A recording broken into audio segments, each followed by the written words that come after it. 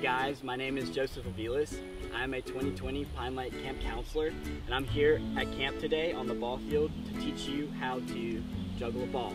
And so here in front of me, I have some items that we need to juggle a ball. First, we have a pair of cleats. You don't absolutely have to have them, but if you do, it will be nice. I don't have cleats, and so this is how you can see what it looks like. We have a soccer ball, and it doesn't have to be a soccer ball, just prefer anything would work. But I'm using a volleyball because my soccer ball is flat. And we have some water to keep us hydrated in the sun. All right, let's get to it. All right, so to begin with, I would like to talk to you about some technique. All right, so where you're gonna wanna hit the ball with your foot, it's gonna be right here in the front of your laces, right behind the knuckles of your feet.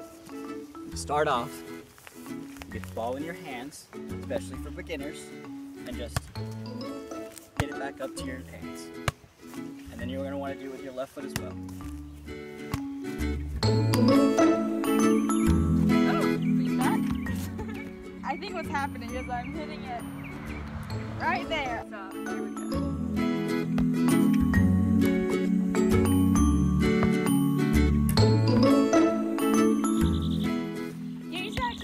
At it. Okay, this is day 2's progress.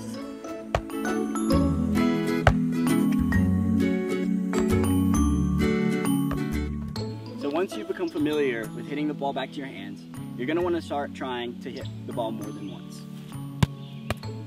And with your left foot as well. My dad's been practicing with me.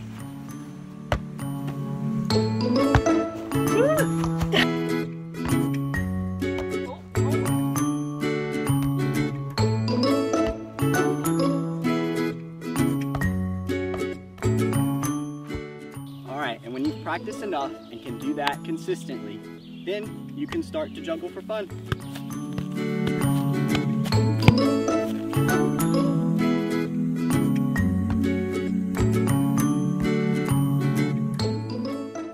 So I never got more than 3 hits in a row, so I guess that just shows the importance of practice.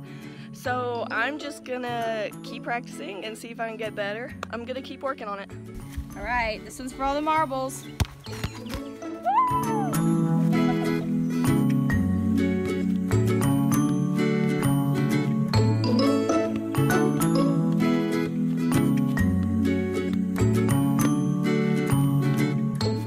So even though that juggling a soccer ball is kind of unbalanced and difficult to stay on your feet, Psalm 62:2 says, "He alone is my rock and my salvation. He is my fortress. I will never be shaken." So remember that verse as you're juggling.